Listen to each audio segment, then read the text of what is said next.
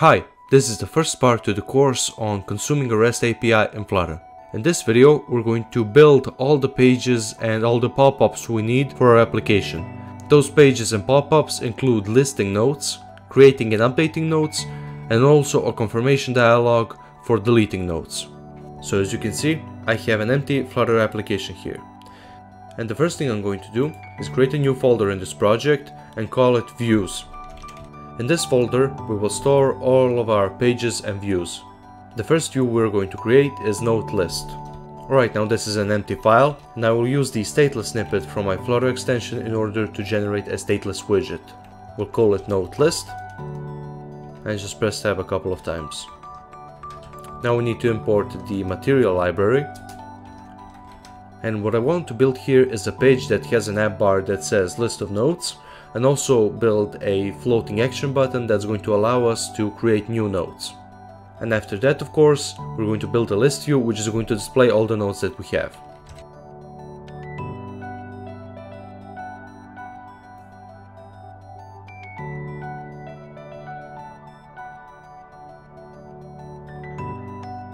Okay, so now we have a pretty bare bones page. We have a page that has an app bar, a floating action button, and an empty body. Now we should use this note list widget as our home. Now I'm going to copy the name of this class, go to main.dart, and set the home page to be note list. And also I'm going to remove this redundant home page. And what I actually did wrong is I created this views folder outside of the lib folder. You probably noticed it, but for some reason I haven't. So I'm just going to move this views folder up here. Okay, and now we can import the note list view. Now I'm going to restart the application, and I'm going to go to my emulator. Alright, so we got pretty much what we expected. We got an app bar that says list of notes, and we also have a floating action button. Now let's go back to our note list. And in here I want to replace this container with a separated list view. And here we need to provide a separator builder. This is a widget that's going to be shown between every single list item we have. Fortunately, Flutter provides a divider which will do the job. The next thing we need to provide is the item builder. Here we have the context and the current index of the item. And in here, I will return a list style. The list style is going to have a title, that's going to be a text widget, and it's just going to say hello. I'm also going to add some styling in order to change the color of this text widget. I'm just going to set this to be primary color, so if we decide to change the primary color later on, our text color will change as well. The subtitle is also going to be a text widget. It's going to say when the note was last edited. I'm going to say that it was edited on the 21st February of 2021. And also one very crucial thing we need to provide is the item count. Let's just say it's 30. And now when we save this and go to the emulator, we get pretty much what we expected. A list of notes. You can scroll through them, go down, go up, whatever.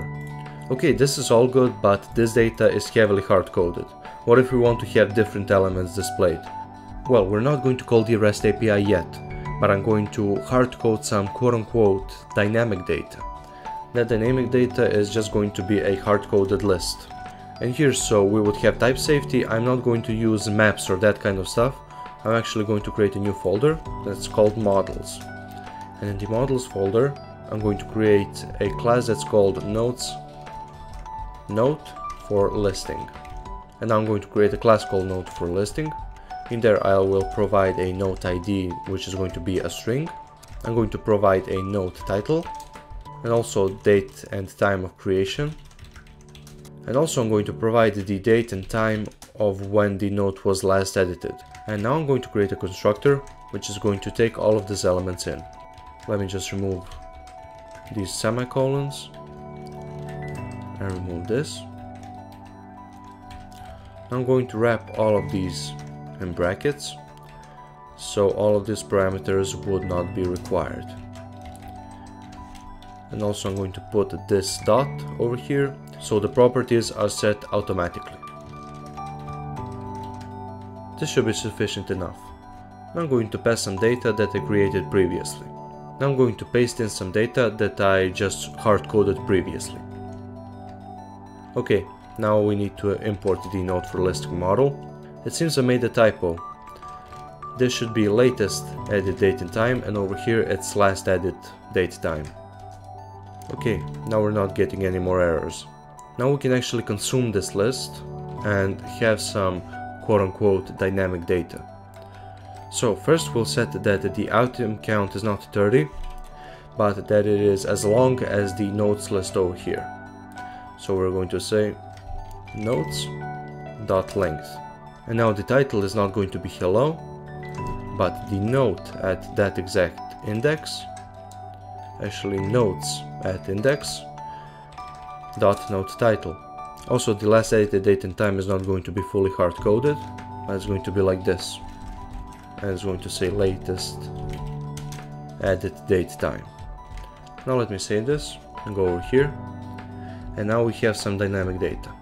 But you may notice that this looks kind of ugly. I'm just going to paste in a helper function I created for formatting date and time that's going to display it in the format of day, month and year.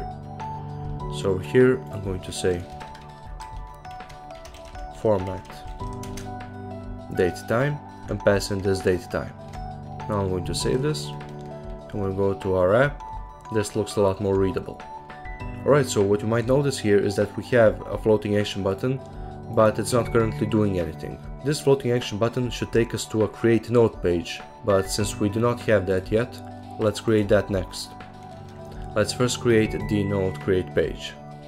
I'm actually going to call it node modify, because we're going to use the same page for creating and updating nodes.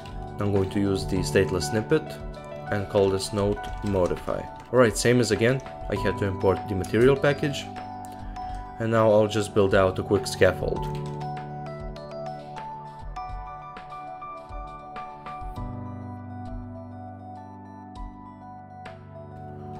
Alright, so this node modify page is pretty much empty. The only thing we have is an app bar and an empty container. But now we can actually go to that page since it exists. I'm going to go back to the node list page, and I'm going to use the navigator to navigate to the node modify page. I'm going to use a material page route here, put in a builder, and just return an instance of a node modify widget. Okay, now when I save the app and go back, I'm going to click on the add button, and it took us to our create node page. So now we can actually draw out this page and see the changes live. Okay, so what does our node modify page need? Well, we're going to have our elements laid out vertically, so it needs a column, and we need two text fields. The first text field is going to be for the title of the node, and the second one is going to be for the content itself. So now I'm going to add an input declaration that will have a hint text of node title, and I'm going to copy this down here, but I'm just going to say node content. And now when I save this and go to the emulator, you can see that we have exactly that. But this looks kind of ugly. The first thing we should add is some padding.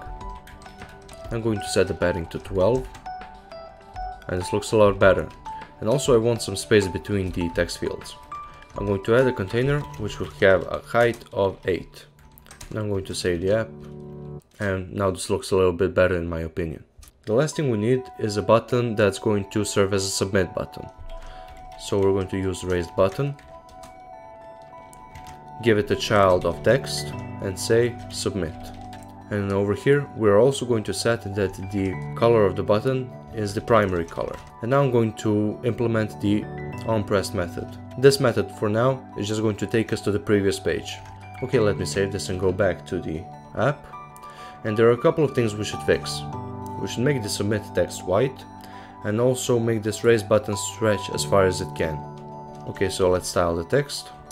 Set the text style to be color, colors.white. Okay, let me save this. That looks better. Now I'm going to wrap this button in a sized box. We're going to set the width to double dot infinity, so it would take up all the space it can. And it worked. Let's also set the height to 35. Alright, and now I'm going to put a container that's going to have height of 16. Alright, now that this is evenly spaced out, let's click on the submit button, and it does exactly what we said it would do. It returns us back to the previous page. So we said that this node modify widget is going to be used for updating nodes too. I want the modify page to be opened when I click on a certain node. So let's implement that. Let's go to the node list, and here we have a list style, and the list style has a pretty useful method called onTap. So now we can just copy over this code for pushing the node modify page. Alright, now let's save the app, and when I click on a certain list style, it definitely opens the node modify page. But up here it says create node, and that's not good because when we are modifying a node, we don't want it to say create node. Alright, so let's think about how to solve this. I think that the best solution is that the node modify page should take in a node ID. And if the node ID is null, that means that we're creating a new node. But if node ID is not null, then in the future we will know that we have to fetch the node from the API and that we need to say update node instead of create node. I hope that what I'm saying here makes sense. So let me go to the node modify widget, create an empty constructor, and fill it in with this dot node ID, and make this a non-required parameter because it can be null. And now let's set the string over here to be node ID, and this needs to be final because for now this is a stateless widget. Now let me save this. Now we can implement some logic. We can say here in the app bar, if node ID is equal to null, then we're creating a node, but if it's not, then we're editing a node. So now let's test out if this works. When I click on the add button, we pass in nothing, and when we click on the certain node, it still does nothing, but that's because we're not passing in a node ID in our node modify constructor down here. So let's just say nodes at index dot node ID. Now here we're getting an error because we also need to specify the name of the parameter because it's not a required parameter. Now let me save this. And when we click on add new node, it has a create node title on it. When we click on a certain node, it says edit node. So we kind of successfully did the job of determining if we're creating or outdating a node. And to make this even more readable, we can create a boolean getter that's going to say bool get is editing. And if node ID is not equal to null, then that means that we're editing. So we can say if we're editing, then it's going to be create node, and if we're not editing, then it's going to be create node. This is going to be useful later on when we are actually submitting a node. We will say something along the lines if is editing, then update node in API, and else is going to be create node in API. You will see that later on. Okay, so we have implemented views for listing nodes, for creating nodes and updating them. So what's left? What's left is deleting. So the way I want to implement deleting in this application is to have this list style swipe to the right, and when we swipe to the right, I want a pop-up to say, are you sure you want to delete this node? And if we click yes, then we delete it, and if we click no, then we don't. Alright, so this functionality is actually very easy to implement using the dismissible widget. So the first thing I'll do is wrap this list style inside the dismissible widget. Okay, and now there are some parameters we need to provide. The first is a key, and this needs to be a unique value key. So we're going to create an instance of a value key, and we need to pass in some kind of a unique parameter over here. And we're just going to pass in the node ID because that's always going to be unique for every node. The next thing we should provide is direction. For us, the dismiss direction is going to be from start to end, which means from left to right. And there are also a couple of methods that we need to implement. The first one is onDismissed, and here we are putting in the direction as a parameter, and we're going to leave this empty for now. But we have also a confirm dismiss function, which basically triggers when the user tries to dismiss, and then we need to ask them for confirmation, and if they say yes, then we execute the onDismissed method. So here we also pass direction as a parameter and make this an empty function. So now a view we have to create is a delete node view. So let's create a node delete file and make it a stateless widget, node delete, And since we want this to be a pop-up widget, we're not going to have a scaffold, but we're going to have an alert dialog. It's going to provide us all the styling we need for a pop-up widget. The title is going to say, I don't know, warning. Then we're going to have content that will say, are you sure you want to delete this note? And then we will add two actions, yes and no. These are going to be flat buttons. They seem pretty standard for this kind of pop-ups. So in the onPress method, we're just going to pop the navigation stack. And now I'm going to copy over this flat button because the implementation is very similar, and it's just going to say no. And in here we're going to return a result that's going to say false, which means no, I don't want to delete this note. And now I'm going to use the show dialog method. And I'm going to use the show dialog method in order to display the dialog we just created. We're going to pass in the context, which is the current build context, and we need to pass in a builder function, which takes in a context and returns our note delete pop-up. We should import this and have it like this. But now we need to return true or false based on what is returned over here. So we need to collect a result and just return that result. But since show dialog is a future, this will not give us a boolean value, but rather it will give us a future. So we need to await this, but we cannot use await in a non-async function. So let's make this an async function. Okay, so now I'm going to save the application. Right, so let's see how this works. I'm going to just print the result so we can see what's happening. So we can go over here, swipe to the right, when we click no, it's going to return false. When we click yes, we're getting null. But actually I made a mistake. I want our navigator to return true over here, so we know that we can dismiss the whole note. So let's go back again, clear this. Swipe to the right, when we click no we get false, when we click yes we get true, which really dismisses our note. Later on we'll implement the behavior to also delete it from the API. Right, but now I don't want to have nothing here in the background as I'm swiping. I want to let the user know that we're actually deleting a note when we swipe all the way to the right. So I'm going to put a background that's actually going to be a red container. And here I'm going to put some left padding. And also I'm going to put in a delete icon which is aligned to the left. Alright, now when I save this, alright, so something has happened over here. I'm just going to restart the whole application. Alright, we have our notes again, and when we swipe, we have this nice container that is going to notify the user that this actually means that we're deleting a note.